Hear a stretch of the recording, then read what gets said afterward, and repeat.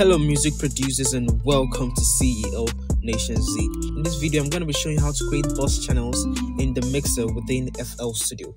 Alright, so there are so many reasons and advantages of creating and using boss channels in FL Studio. But first of all, let me show you how to create the boss channels within FL Studio. Alright, so as you can see here, we just have a simple drum loop going on right here.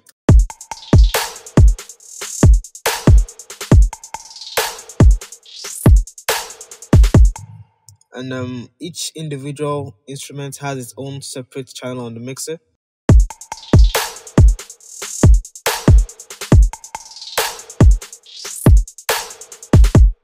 But what the boss channel does is that it actually brings all these separate instruments into one channel, and then from that one channel it takes it directly to the master.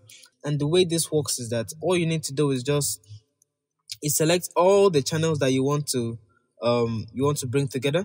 And this, it doesn't just work for only drums, it can work for anything. It can work for guitars, a group of guitars, it can work for a group of synths, it can work for anything that you want to just group together. That's what you select together. So to select this, you hold shift and control and shift, and then you can now then click on each of the instruments.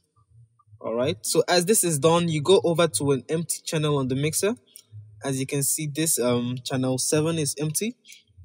And you can see this arrow down here. You right click and then you check on route to this track only. So let's click on that. And then what you notice is that before, this green line down was leading straight to the master, as others are. Like if I go to other channels on the mixer, you can see that the green line is leading to the master. But right now it is no longer leading to the master, as it is now leading to this channel 7 right here. So you can see all these are leading to the channel 7, and then from channel 7 is now leading to master. Now if I'm to play it, there's actually no difference.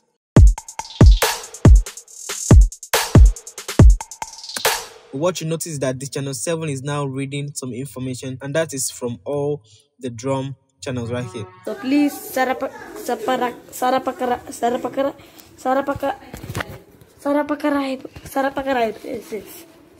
So as you can see now, this is actually very, very useful, because right now what you can do is that you can just, let's say if you want to add like a group of effects, just the drum only, you don't need to start going into the individual instruments and making the effects there. All you need to do is just affect just this channel 7 right here.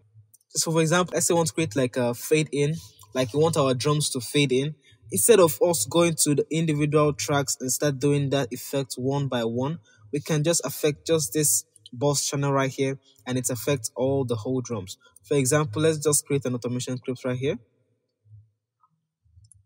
Okay, so just a simple fade in, and you notice that the drum and all the whole drums fade in at once.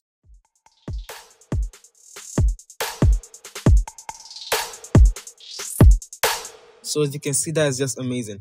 And there are a lot of uses for this, and not just for the grouping of a thing, but for also the arrangement and the arrangement of your works and your project. It just makes everything look organized, the way you group things into one. And it's also easier for mixing stages, because instead of, like I said before, instead of applying the effects to all the individual tracks, you can just apply it as a group to just this boss channel alone. And that'll be it for this video, guys. Hope you learned a lot from this video. Please, if you aren't subscribed to this channel, please do hit the subscribe button and enable notifications so that you'll be notified when I upload new videos just like this for you. Till we meet again, stay safe, guys, and see you in the next one.